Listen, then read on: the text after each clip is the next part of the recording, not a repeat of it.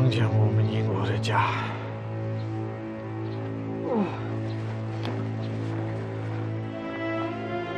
怎么这么安静？我必须去看看。啊？你先待在这儿，我5分钟以后就能回来。不行，不能去冒险。那边一直没有动静，我特别担心周英他们已经撤走了。应该不会吧？好不容易攻占下来，就算要撤的话，起码也要有个交接，这是基本常识啊。我们在这儿已经守了1夜，我们差一点冻死了。战争可能已经结束了，我们什么都没拍到。一想这个事儿我就生气，我必须去看看。哎，这样吧，我们再等等，实在不行的话，就回台儿庄去。好。不过，真真肯定要恨上咱们了。亲爱的，有的时候你可以让一部分的人开心，但是你不能总是让所有的人开心。有道理。我们有我们的任务，我们必须让全球的人看中国英雄的故事。你要记住这一点。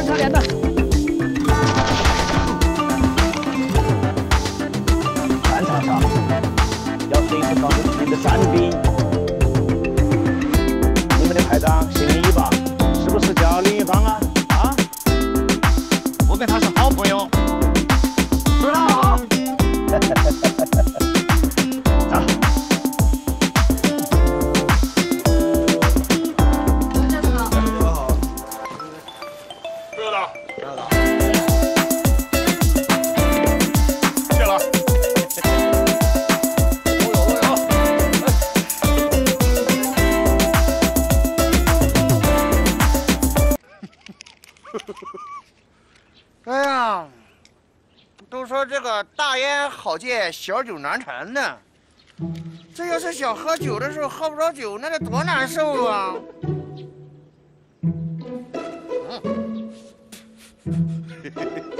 哎，对了，那个词儿叫什么来着？是，那词儿叫什么来着？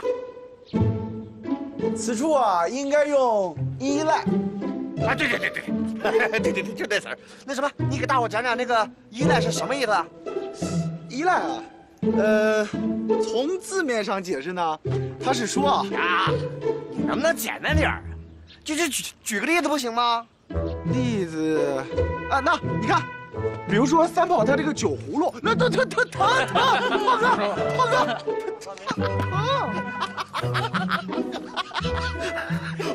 我明白了，就是离不开的意思呗。哎，对，这个依赖的意思啊，它就是离不开。你看啊，三炮离不开这个酒，你呢你就离不开那棍儿。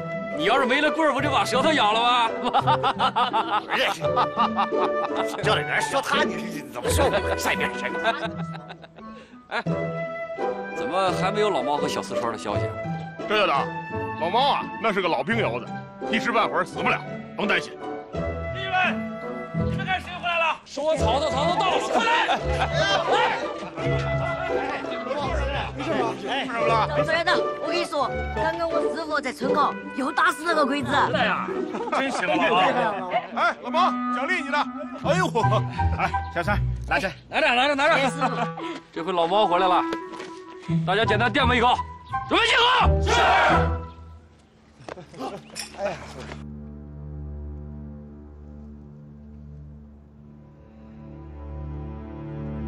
军座，日军侦察分队已经通过114团的防线，正在向我部纵深延伸啊。先不要打扰他们，让他们继续。刘家湖方向怎么样？需要不需要支援？周天翼所部已经占领刘家湖，正等待交接。奇怪呀，这天都亮了啊！赖谷支队63联队的步兵和骑兵大队，居然到现在没有动静。他们可是早就惦记上了这个雨光山了。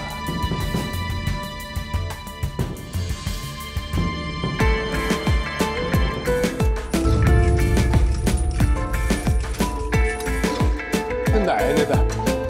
军座，你看，就知道他是个烟雾弹。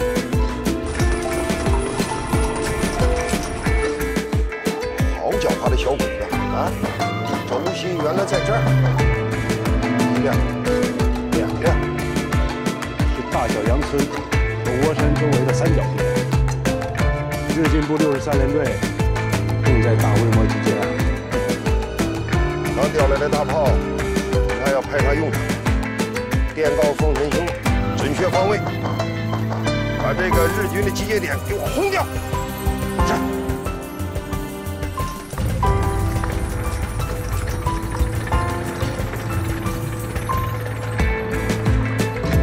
报告长官，我部已奉命集结完毕。好。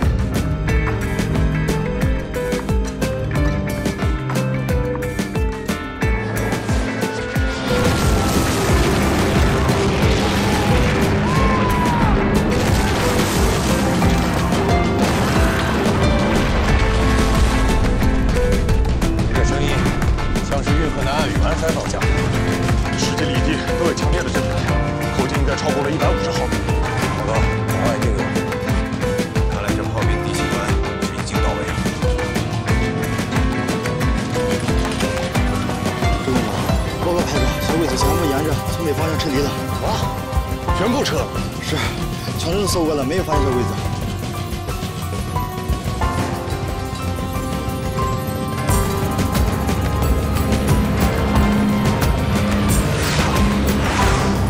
小鬼子还真是来者不善。大家快一灭！快！快一灭！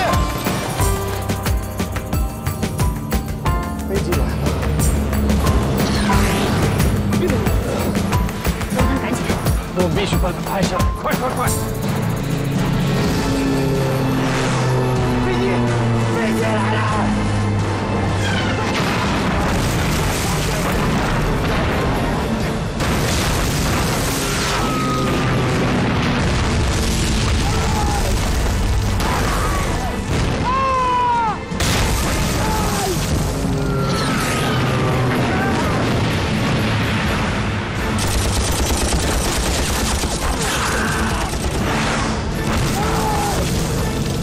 兄弟！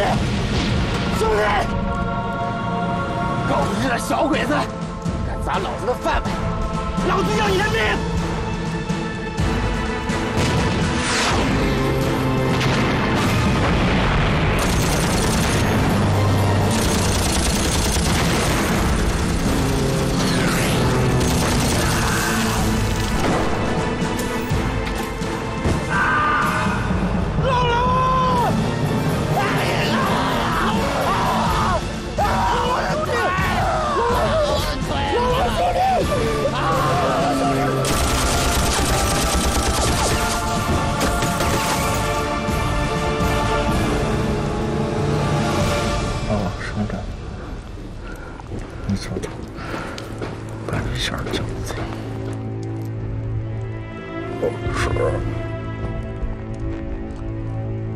好兄弟，到了那边，咱天天见。姥姥。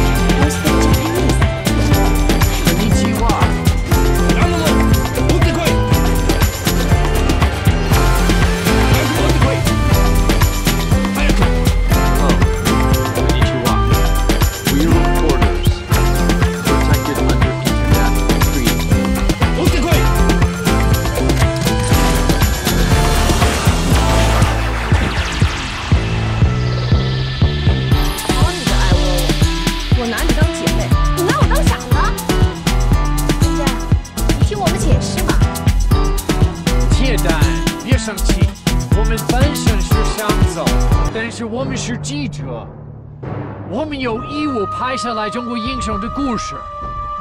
你听我解释。别动！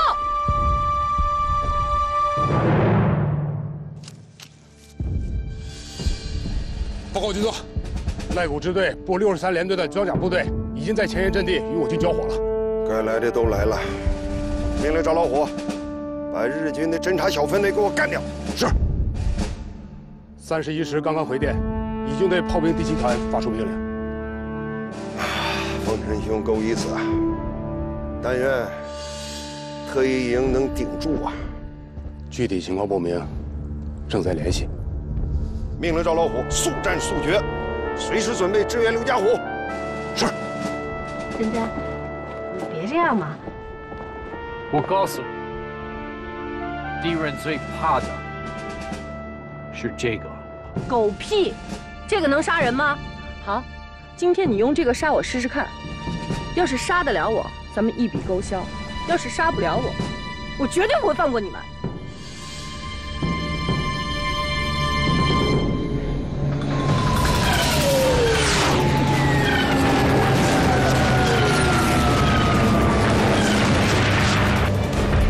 珍珍，你别跑，危险啊！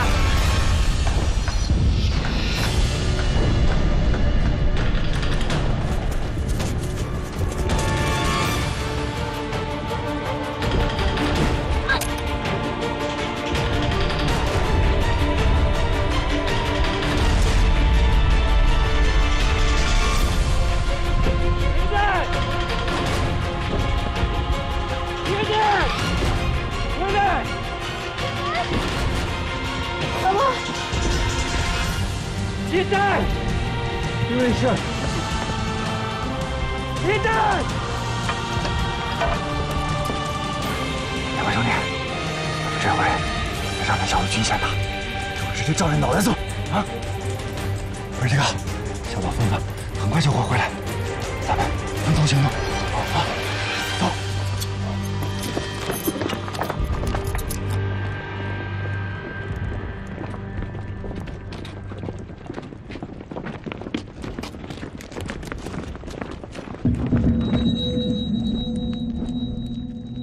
你带一队人绕到村子后面。哎。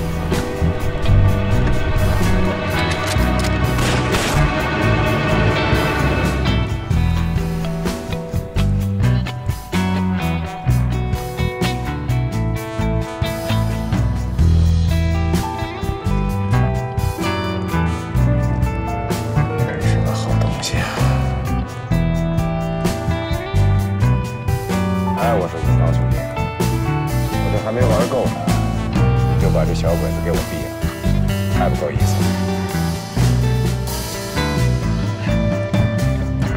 一包好东西，送给你了。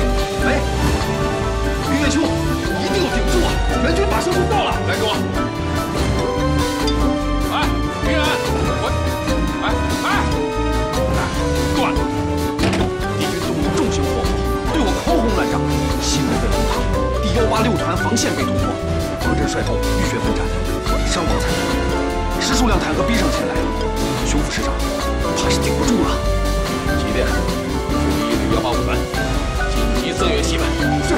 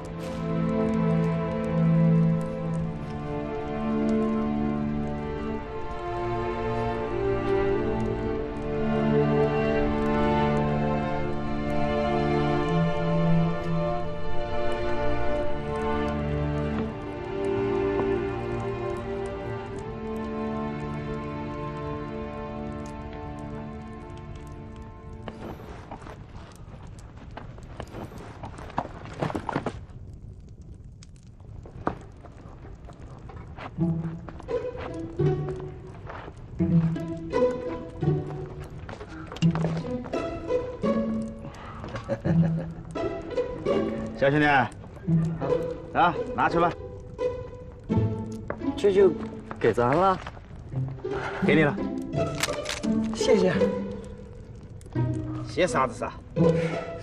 三八大盖，这可是稀罕东西啊！我跟你讲，这看跟啥子枪比了啊？拿着用吧。我也就是稀罕一会儿，这些东西我一会儿还得上交呢。啥子？哦，给你这个枪，你等一下还要上交啊？对啊，我哪个缴获的应该就是哪个的用噻。我们可没这规矩，这些东西都得上交的。哎，我跟你讲啊，可能还有不少东西啊，你赶紧去，过了这个村就没那个店了啊。好，去吧。谢你。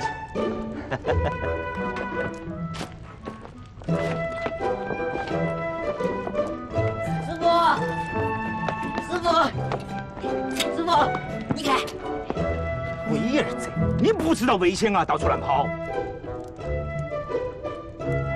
师傅，你看嘛，我刚缴获的战利品，小鬼子的军旗，给老子扔了！师傅看了他就恶心，知道吧？赶紧走，给师傅看看那边有没有战利品。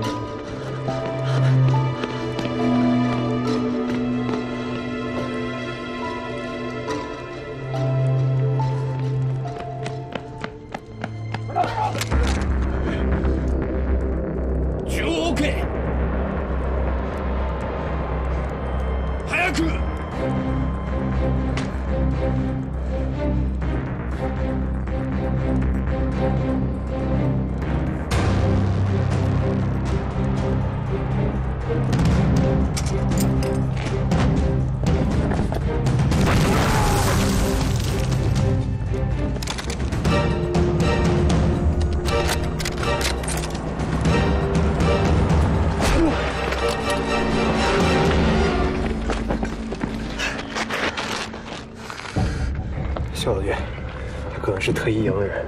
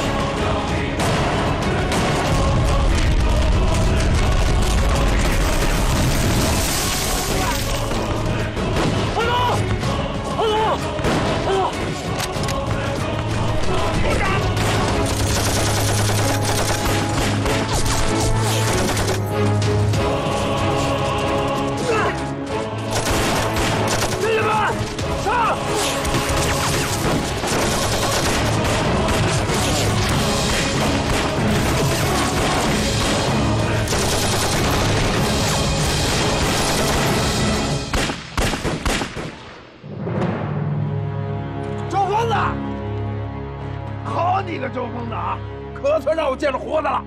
老周，我们都以为你死了。不会，你看这事儿拧巴的，本来我救你们，没成想被你们救了。兄弟，谢了。哎呀，谢什么谢啊？都是自己兄弟，客气啊。要感谢人家八路军，是他们先发现的。对，兄弟，大恩不言谢啊！日后有用得着我赵某的地方，尽管一句话，是吧？哎呀，行了，别那虚头巴脑的，走，喝酒去。让他玩呢。走，喝酒去。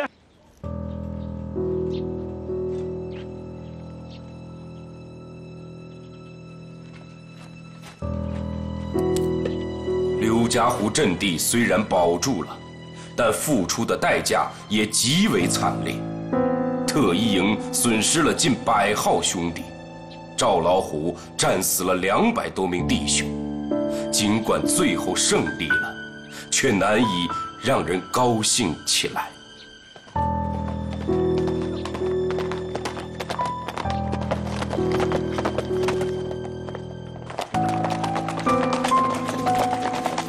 土豆啊！哎呦我亲娘，还真是你！见了我也不打招呼，装看不见了你。李才哥，哎呀，怎么样？哎，对，抽烟？我不抽烟，不抽啊？啊。当兵多长时间了？马当马萨有1个月了。哎呀，现在出息了，土豆啊，骑兵啊！哎，对了，咱村里怎么样？现在都挺好。哦。哎，俺爹呢？挺好。哦。那爹那娘挺好了吧？都挺好。哦。李才哥啊，我得到前面去布防了。啊，去。哎，一走，一走。来，拿了。我走了啊。慢点啊！哎。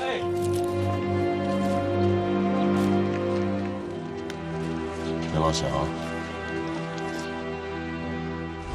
俺爹呢？挺好。准备出发！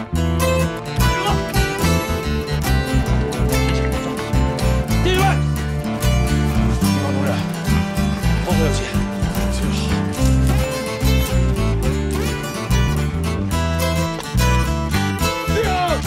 向右转，靠步走。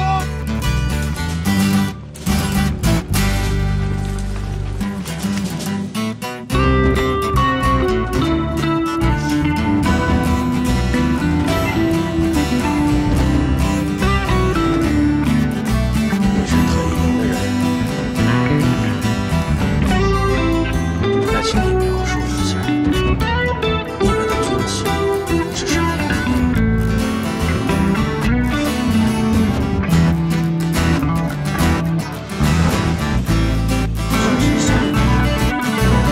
56军特一会场在中间，第131号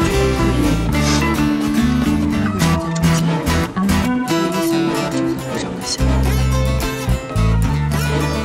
小老姐，我说的那个营就是周疯子。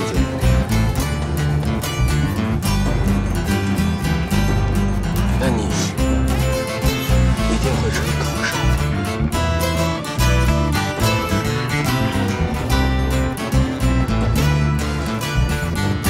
那你吹一个，我受伤了，快来救我！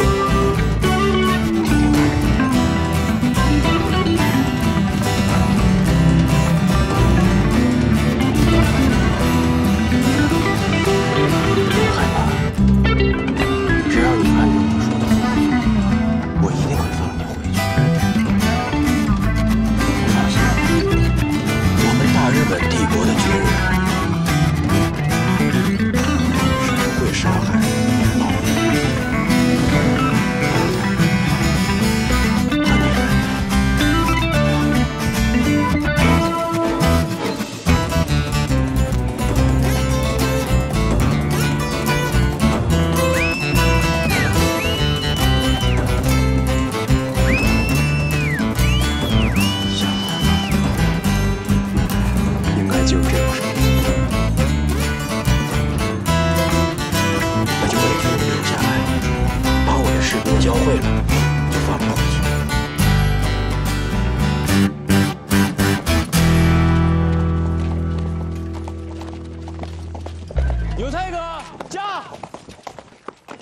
有才哥，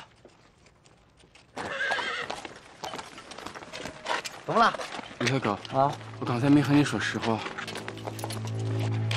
李叔上个月就病了。俺爹是不是还咳嗽那个老毛病？嗯，不过这次比以前厉害多了，怕是挺不了几天了。你要有空就回去看看吧。我走了，有才哥。走。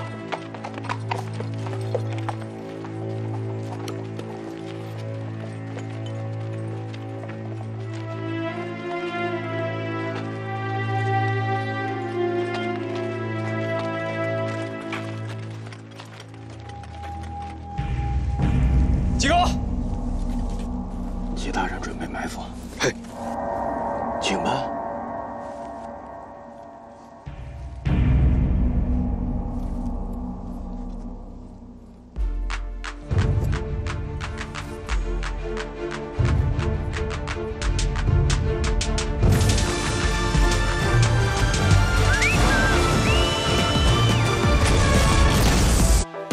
请吧。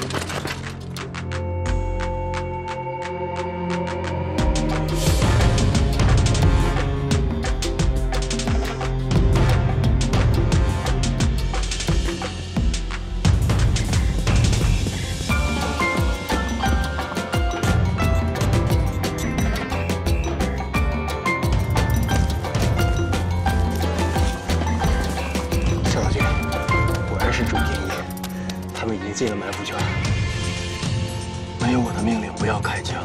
来，准备。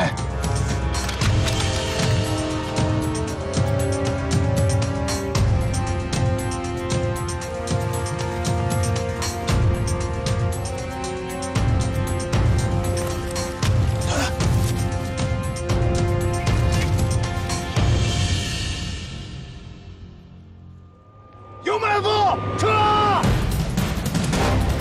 追！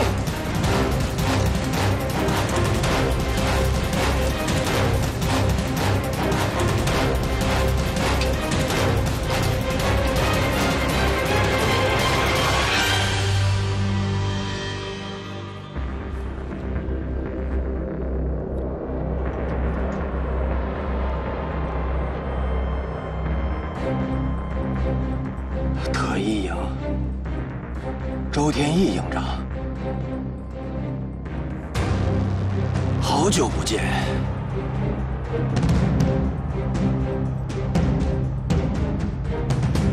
看你们的样子，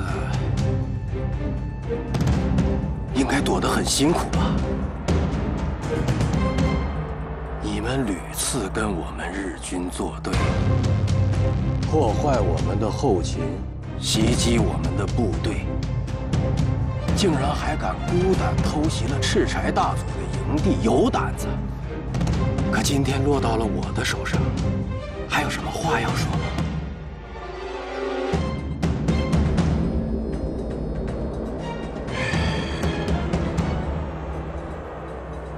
我无话可说。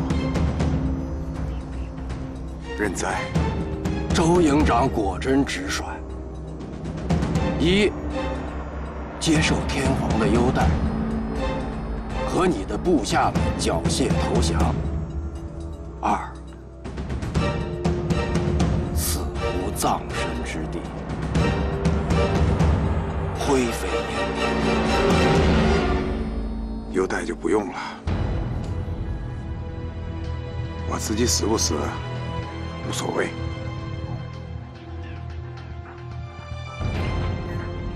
你先放了那个女的，好商量。只要你和你的手下们放下武器，跟我走，跟你走。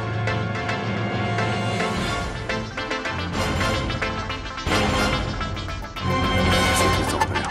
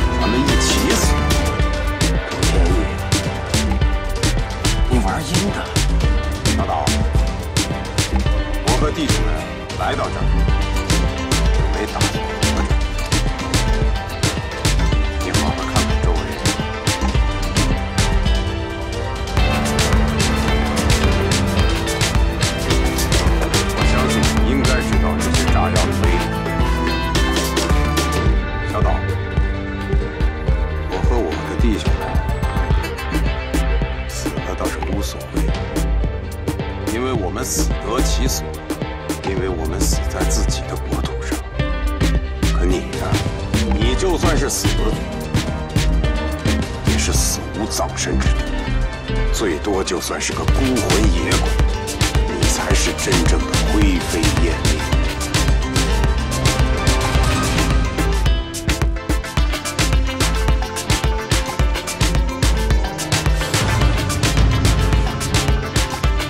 我数到3。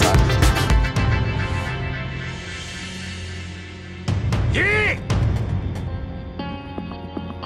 2。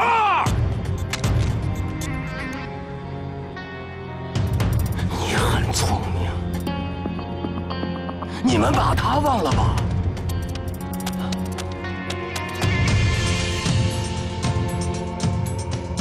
现在应该是你们选择的时候。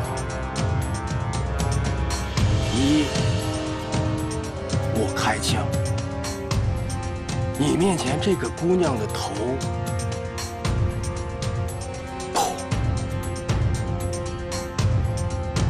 2，放我们走。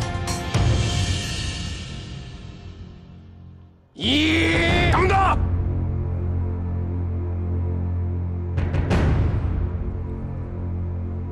这就是你们所谓的大日本帝国的武士道精神吗？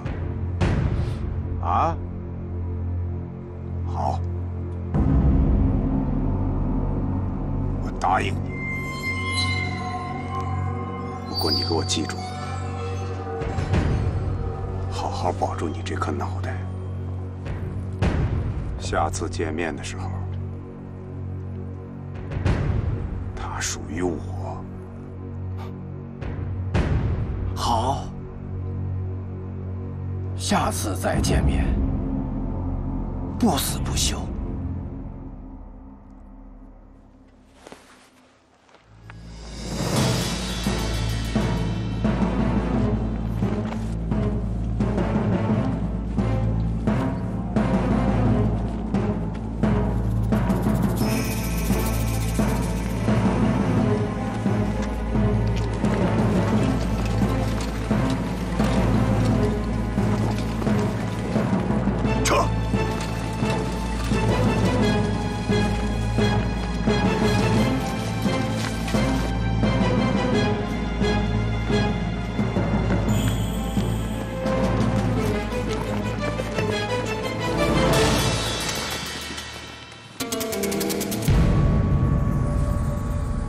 回雷区，全心返回。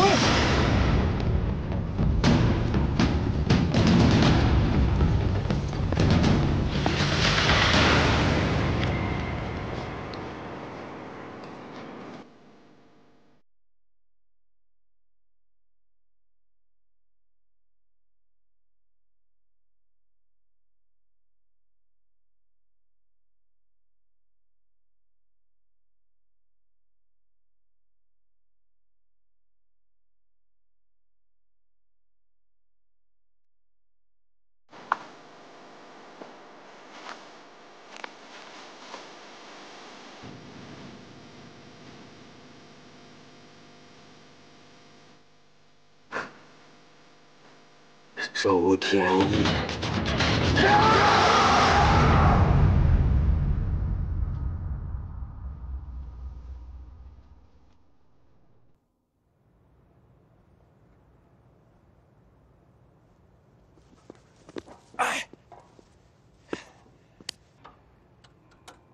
这个地方还挺安静的啊。前2天，我跟孙副营长还有赵教导就来看过这片地方。我们都认为，这可是一块风水宝地啊。前一阵子，这仗打得太激烈了，也没时间和大家伙好好唠了。今天就跟你们废话几句，就当是给你们大家伙放松放松。在这儿的大多数弟兄一直跟着我周天翼，从56军我大哥廖光义那儿开始，到31军刘师义军长那儿，我们一直在打小鬼子。为了打鬼子，我周天翼犯了不少的浑。为啥？你们知道我的名字叫什么？周疯子。这些弟兄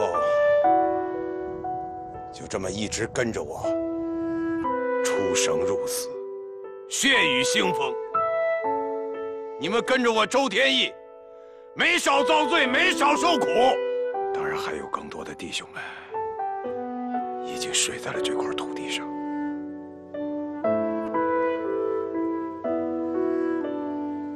再也醒不过来了。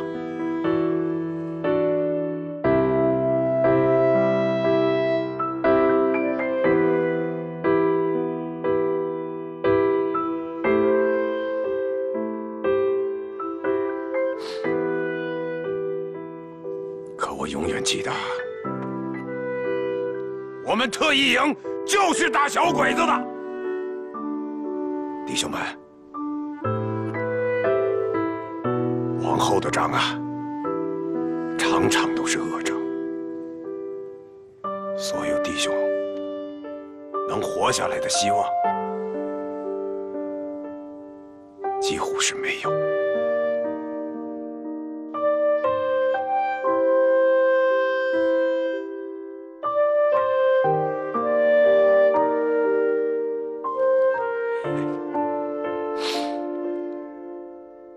其实他娘的说了这么多，我就想说一句：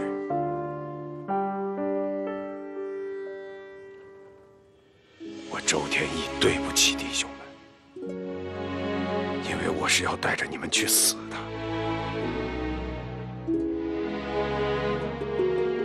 其实，在这儿的所有弟兄们，你们个个都是好样的，个个都是英雄好汉。其实你们真的可以选择回家去，好好孝敬父母，养育妻儿，享受后方平静的生活。现在我就在这儿给诸位预备了盘缠，有愿意回去的就拿上这盘缠回去，我不会怪你们，因为你们个个都是英雄好汉，你们是光荣的走的。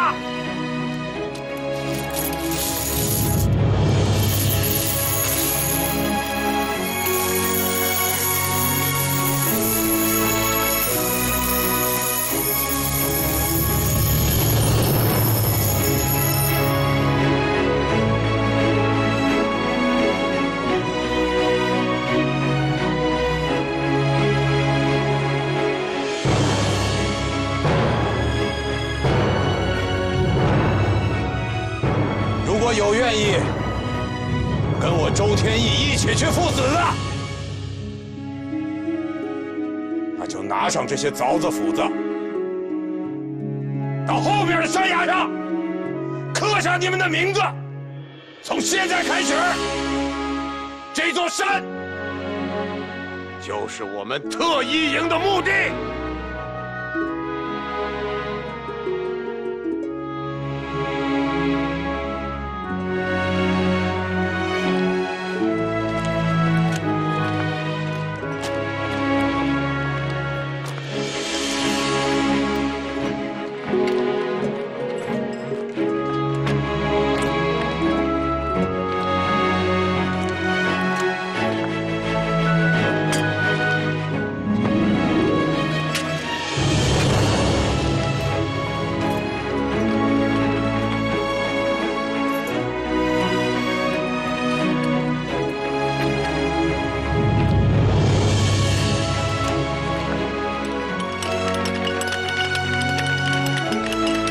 许多年以后，当人们面对这片刻着众多普普通通名字的石壁时，他们是否还能记得那些在民族危亡之际挺身而出的英雄们？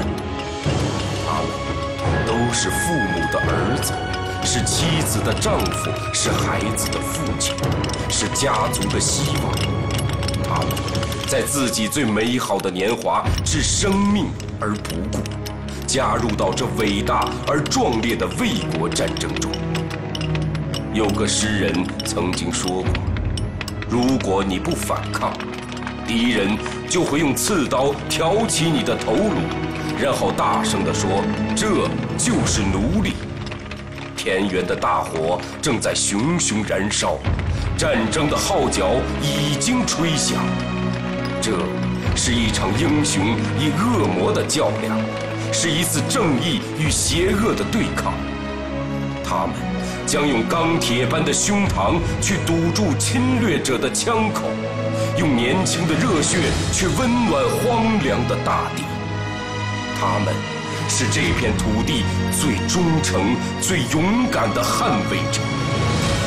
我是特一营的一名普通的士兵，我是中华民族的一个普通男儿。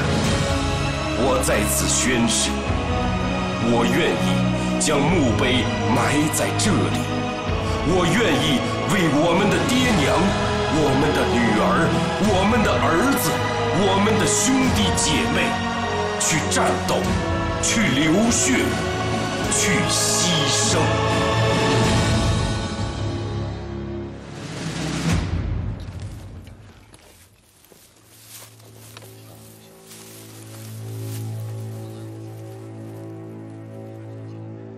老大，咱们营里现在伤亡不小啊。打仗哪有不死人的？咱们能做的那就是尽量减少伤亡。这上个月27师80旅已经添了不少兵力了。哎，你说我们要是能再征点兵，那该多好！我也正在想这事儿呢。那剩下的可全都是恶仗。没错，只要让弟兄们扛过这段日子，咱们就可以再增加点兵员了。哎，老大，我在路上啊看到了一些散兵，估计是从别的部队溜出来的。哎，对，咱们要不要把他们整编过来呀？这是什么散兵啊？你少动这个心思。那明明就是逃兵。我告诉你啊，特一营永远不能收留逃兵。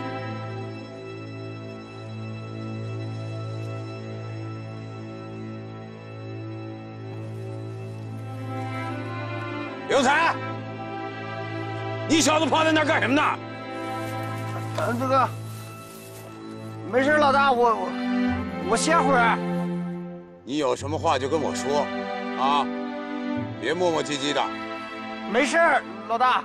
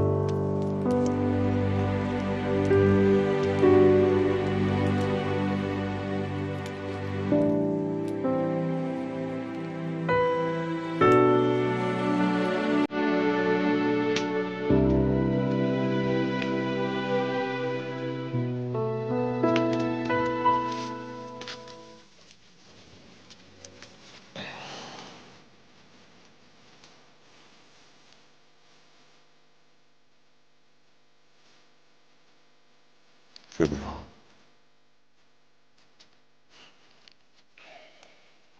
陪我聊聊。聊呗。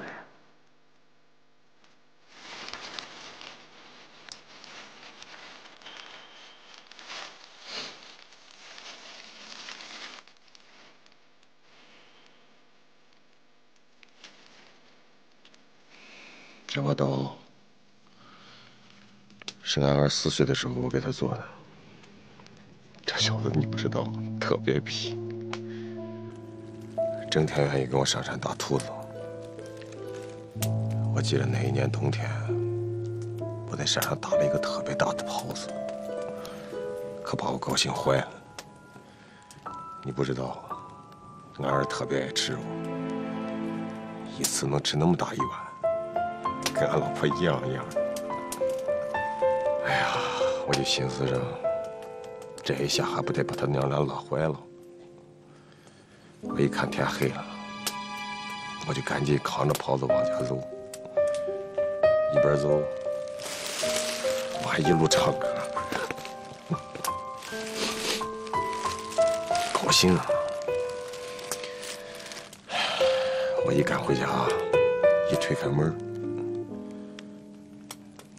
我就看见俺老婆，俺儿躺在地上，浑身都是血。我上去一把就把俺儿抱起来了，可他那头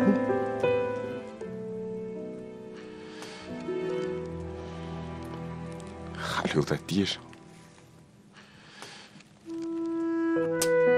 没拧。 可是我从俺儿脸上我能看出来，小鬼子砍他头的时候，他都不哭，比他爹还硬。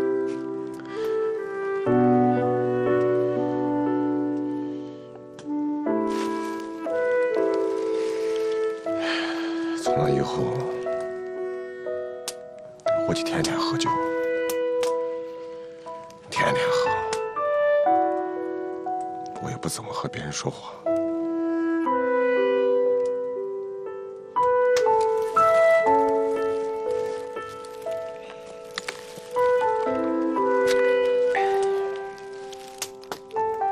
有才，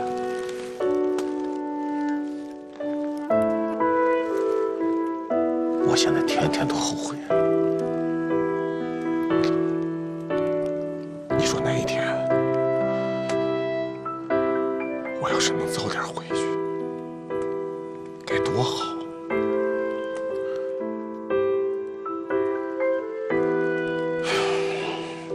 可现在说啥都晚了。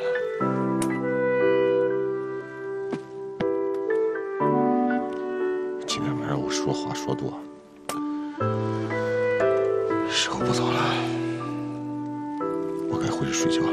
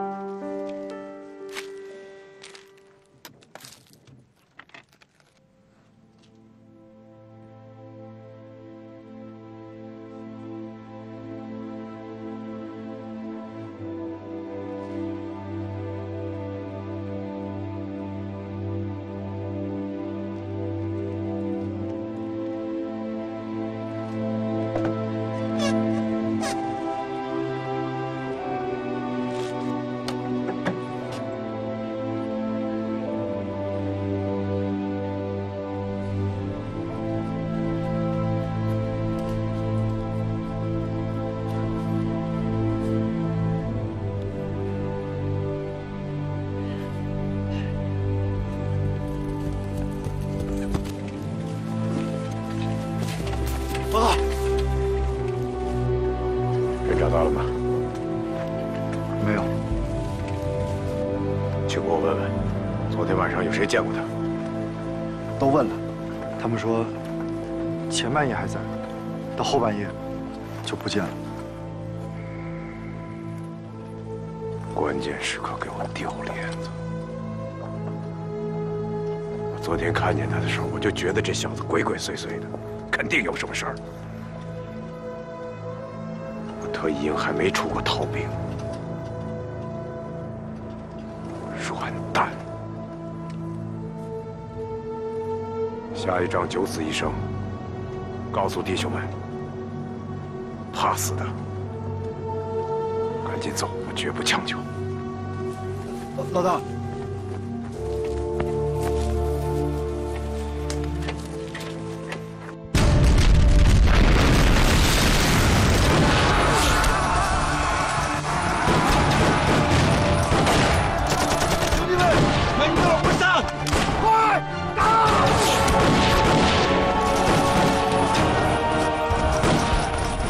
上午10时，日军赖谷支队部63第1大队向我南洛、邵庄发起全线进攻。我军将士虽努力反抗，但效果不佳。战至11时，南洛、邵庄均已被敌人冲入，而我军伤亡惨重。邵庄营长梁敬贤已不幸阵亡。11时半，日军进攻南洛，7架敌机凌空轰炸。12时，我军退守榆林。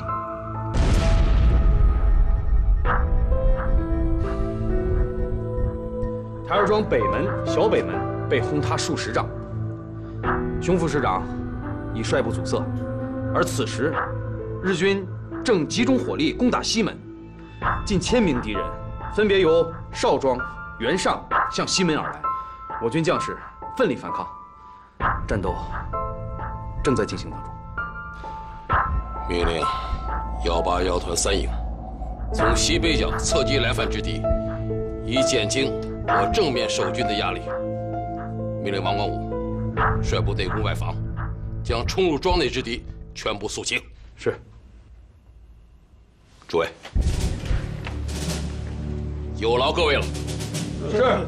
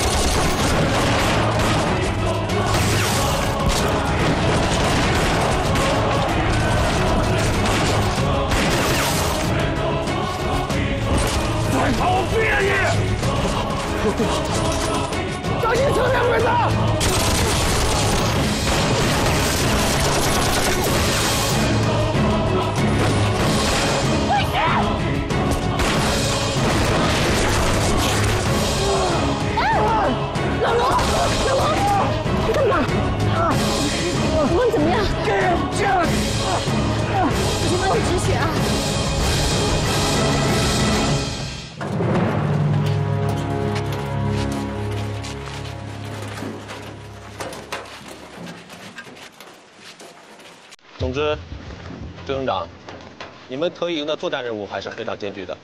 作为机动力量，你们全天24小时都要做好战斗准备，辛苦你们了。是，特一营绝不辱使命。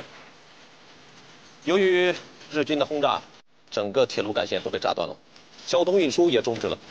也正因为如此，这里相对还是安全的。作为你们的临时驻扎地，再合适不过了。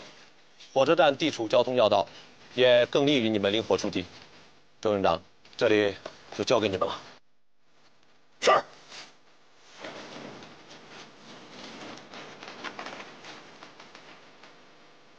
老大，那2位记者，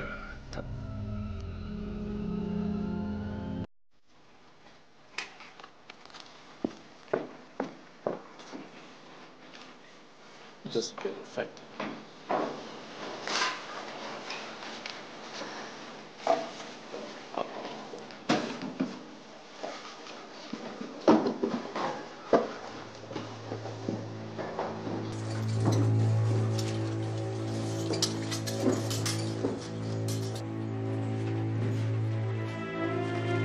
大哥，先让弟兄们出去。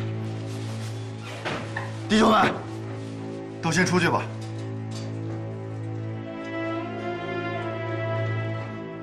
大哥，把他们身上这些破烂玩意儿都给我收了。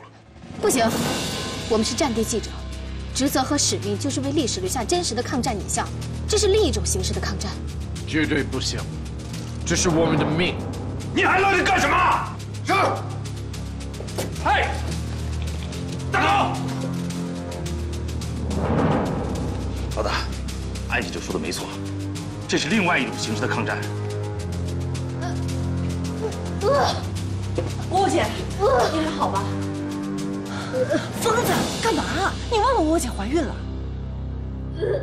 大哥，先跟我来。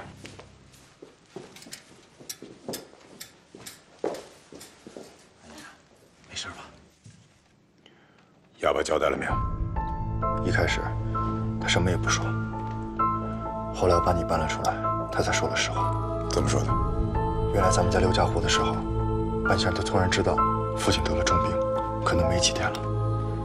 这次也是偷偷回去看他爹了。老大，其实有才他……你给我闭嘴！特一营就没有出现过逃兵，别让我逮住他，到时候我会亲手毙了他。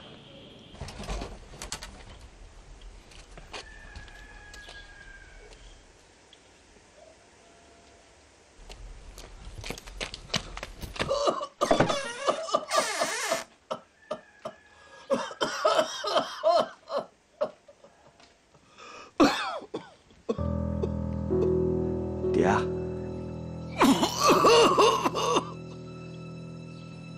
爹啊，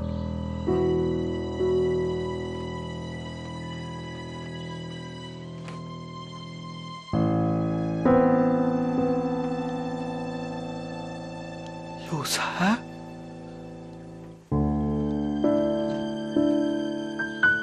是你。你回来了？回来了。部队呢？队伍在附近，我回来看看你。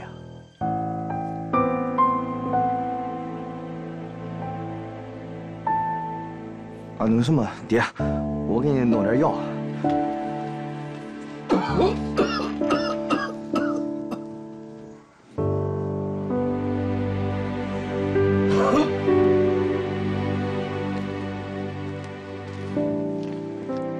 来点，喝口药。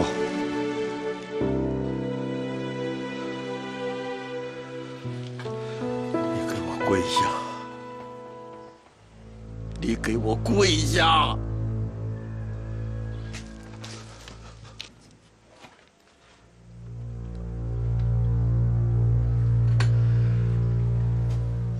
你告诉我，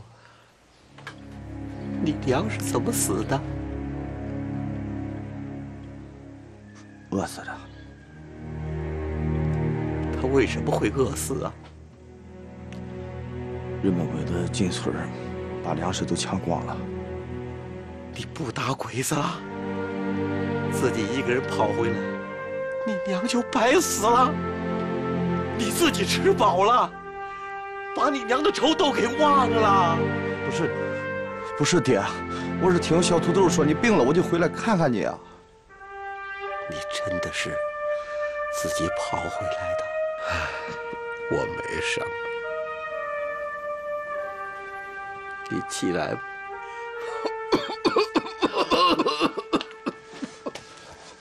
啊，爹，你躺着。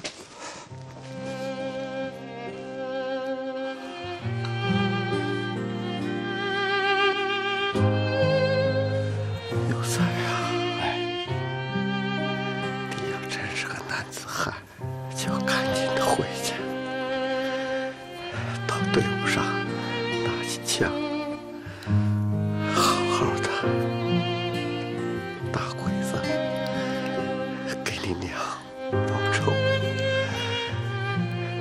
你爹挣点光啊！哎，儿子，爹真想你呀！爹也知道，我也活不了几天了。爹就想着，你以后回来给我上个坟，烧点纸，告诉我，你呢打死了多少鬼子，立了多少功，让我这个当爹的高兴高兴。爹，放心吧，你这个病没事，喝点药就好了。我有这么个好儿子，哎，没事啊，爹，不用多想，吃药多喝药，你这个病很快就会好了。啊，爹。爹，爹。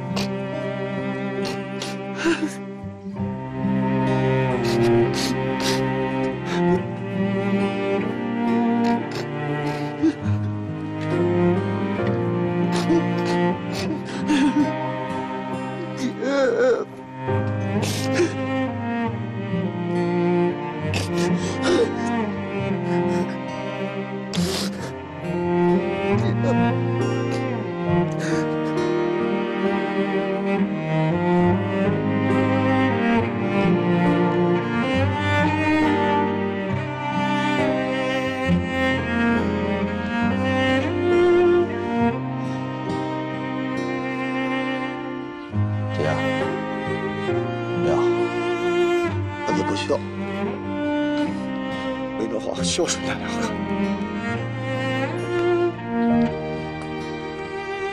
儿子给你们磕头了。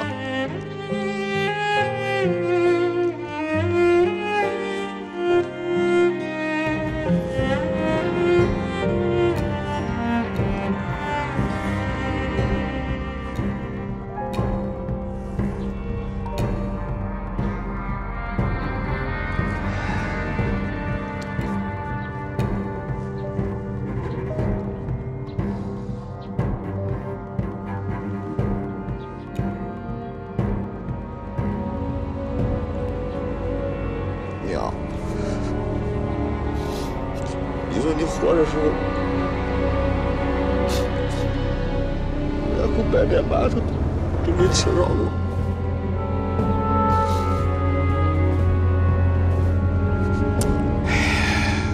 爹，娘，我走了哈，你在这儿好好，好好的啊。